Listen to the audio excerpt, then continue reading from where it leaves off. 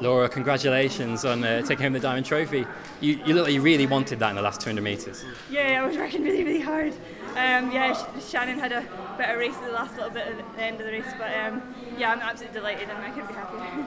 Two amazing 1500s in a row, kind of on a tear, plus the London race earlier this year and the Olympics. Yeah. What is it that's so special this year?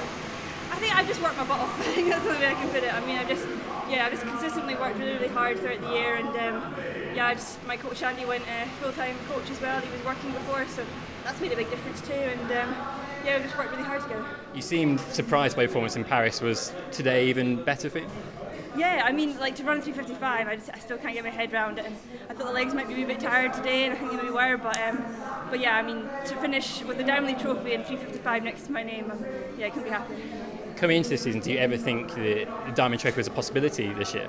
Not really, no, because I mean, we don't race the Diamond Leagues really the aim of winning at the end of the year. It's all kind of stepping stones towards major championships, so we don't target the Diamond League really all that much. So to come away with the trophy is a big surprise. You've had a fantastic season. You've set 2 British records. You've won 2 Diamond League meets.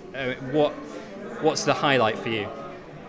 I don't know. I think that 3:55 in Paris is pretty special, but I think the top one, I think it's got to be breaking the British record for the first time in the London Olympic Stadium. I think to have that home support when you break the British record is really, really special.